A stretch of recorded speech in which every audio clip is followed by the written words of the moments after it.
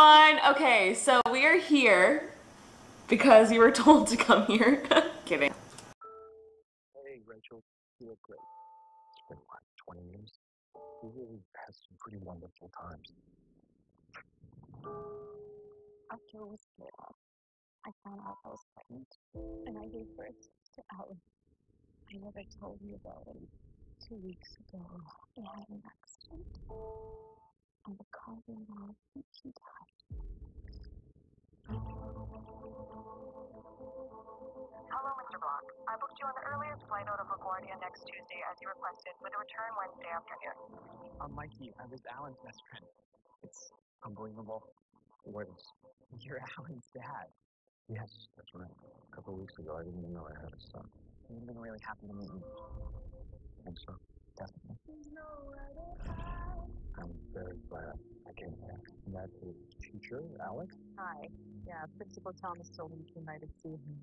And who are you? I was his girlfriend. He was in love with Alex, his teacher. Did you? Did you love him? Well, I couldn't return his love the way he wanted. She's a curse, this woman. I agreed to go see his family. When it's over, he asked me to kiss him. Did you? You two are very much alike. You don't give up, do you? Alan did something that was very serious and required a severe reaction.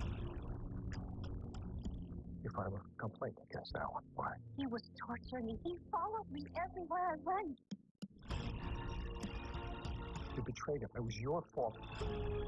I have no other children besides Alan, and I'm only beginning to understand something.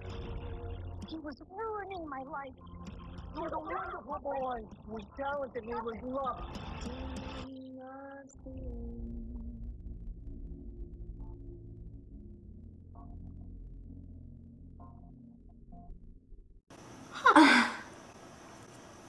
I mean, I think we just end it here.